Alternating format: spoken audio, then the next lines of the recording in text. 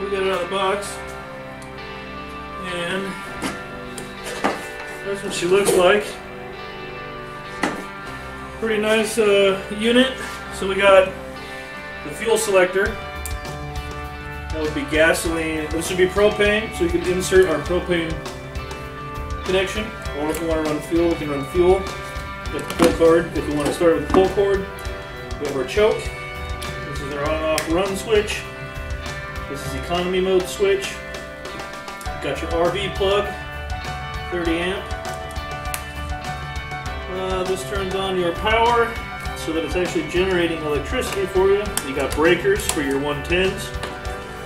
These are for your connectors so you can run them in parallel. You got a ground in those two. And then you got a 12 volt plug, which is what that adapter's for. But because I've already purchased one of these and had to return it for a manufacturer defect, I know that I need to put oil in first of all, and I need to connect the battery. So before I can do anything else, those two things have got to be done. So the oil goes back here, right there. Go ahead and do that.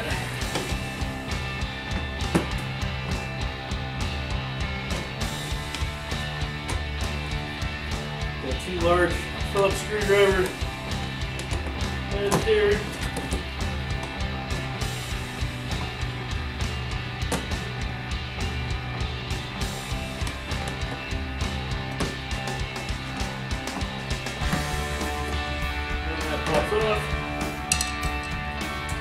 Got a dipstick right down here.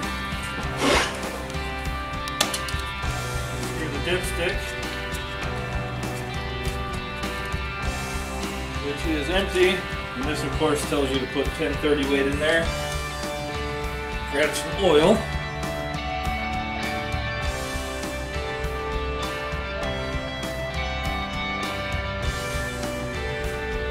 Now we got to hook up the battery.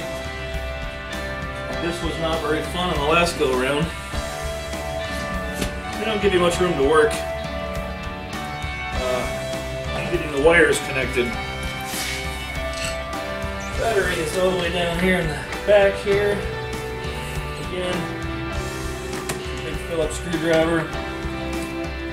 Maybe this one will be a little smoother than the other one was.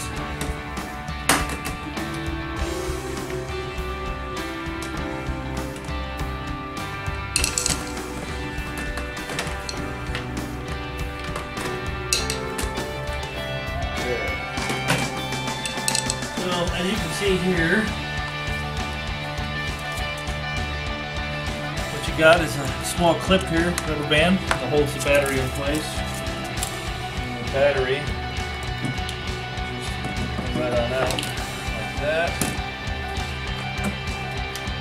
You have your power and negative wires zip tied up there.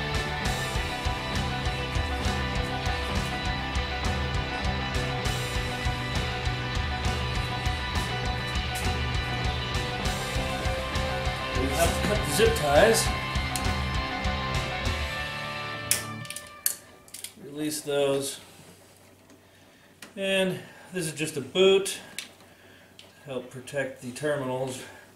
I have these little covers over the terminals. Just a rubberish plastic deal. Got positive on the left, negative on the right.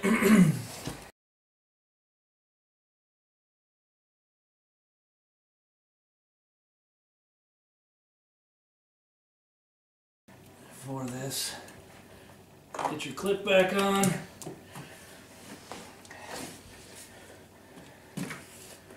And we'll put the door back together.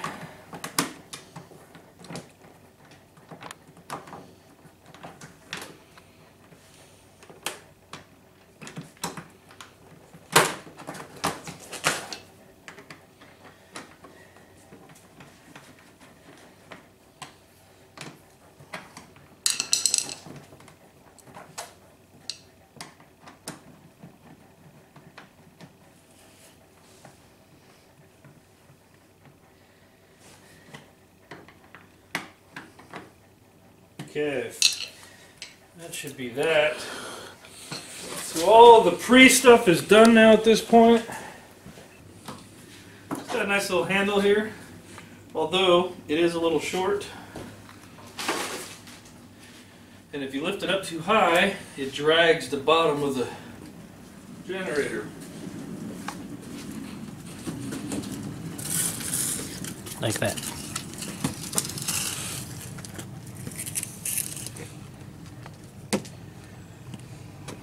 So, the manual says to go ahead and plug this in first. You flip this up to propane. Plug in your quick connect.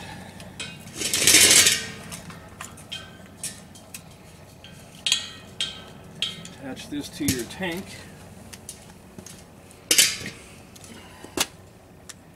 Turn the tank on.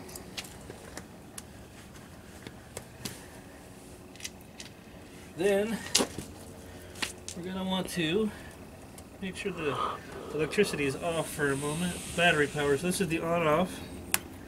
So we'll turn that on. We have battery. That's good. Turn the machine on. We need to choke it. And we'll start her up.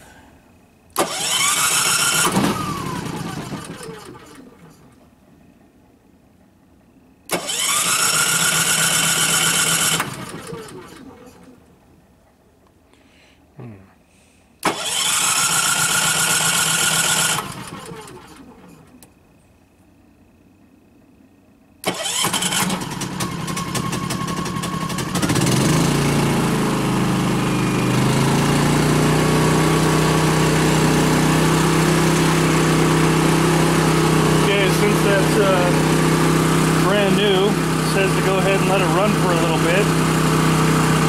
Basically right now you're seating all the piston rings and getting all the internal engine components to fit together. Oil's helping it do the break-in process, collecting up all of the extra shrapnel inside there. We'll let that run for a minute. We'll plug in something and put a load on it.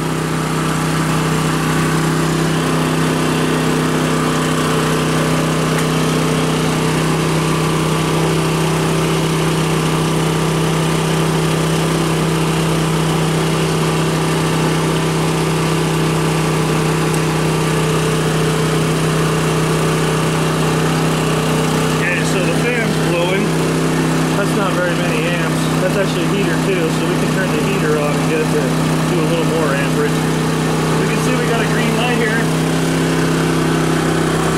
That means we have a power output, so we're good with power. And it's not in economy mode right now, so if we put this in economy mode, it'll light the generator down. So now, that's actually pretty quiet. I'm having a conversation with it right next to it. Okay, so we got the generator running on economy mode, and I'm about 4 feet away, and it's at 78 decibels according to my free iPhone decibel meter. So we're on the exhaust side now, and we'll back up.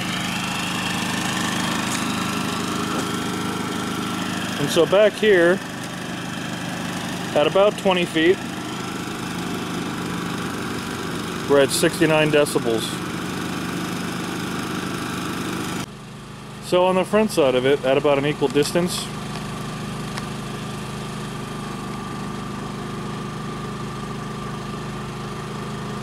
we're at 64 decibels.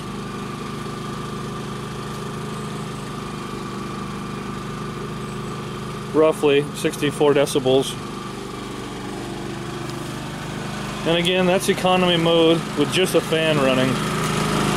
So now, if we turn this thing up, get some heat rolling.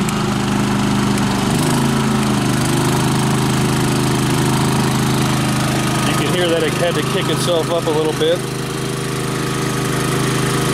I'll idle up to handle that extra draw on the generator. So with that kicked up and the heater actually running now, we'll go back and see what our decibel reading is back here. Again, this is probably about 20 feet away. 25 feet maybe on the front side. And you can see we're at 68 decibels on my free iPhone app, for what that's worth. So the thing a lot of people I've seen in videos have trouble with is shutting this off on propane mode. The only way to really do it, from what everybody's saying, is to turn the tank off.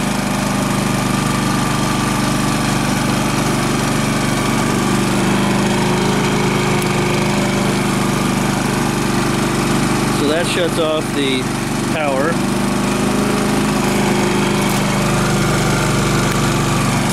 That shuts off the generator on gas, but as you can see, it's not doing anything with the propane going.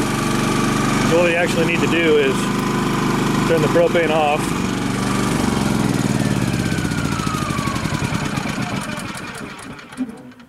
And she'll die down.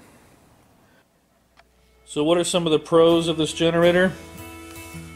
Well, it's small, compact, weighs 108 pounds, runs off of propane or gasoline, has a 30 amp RV plug already on it, so no adapter cords, none of that business.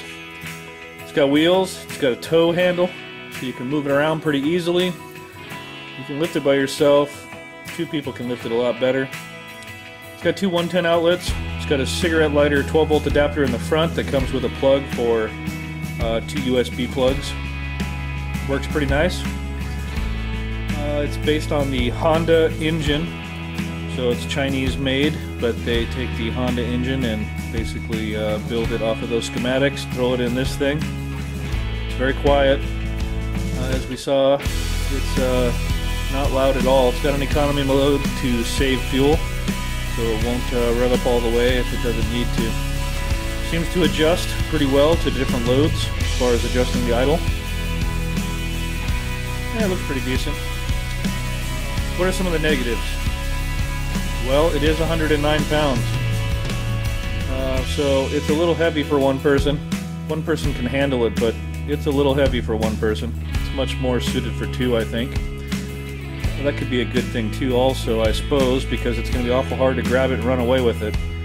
Unlike the little suitcase generators you see that are 40, 50 pounds, one guy can grab that and take off pretty quick, pretty quietly. A little harder with this. Other than that, I don't see a real negative. This thing's about half the cost of the Honda or Yamaha. Puts out twice the wattage. It should run your AC in your travel trailer or camper. It definitely will run everything else in there. You should be able to run your television if you want to watch some TV or do some cooking, coffee in the morning, those kinds of things. Should handle that no problem. The AC and the microwave would be the 2 big ones.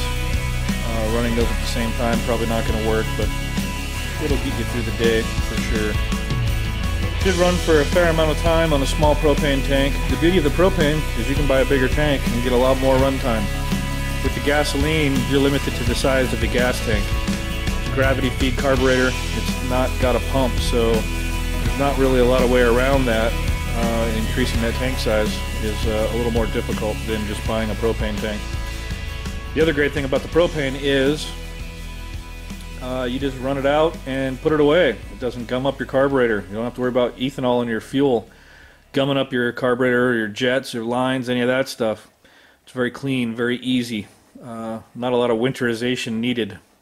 So that's another real big bonus for the propane. And most campers have those 2 big propane tanks on them, so you can tap into one of those with a quick connect line, and you've always got propane. Makes it very simple.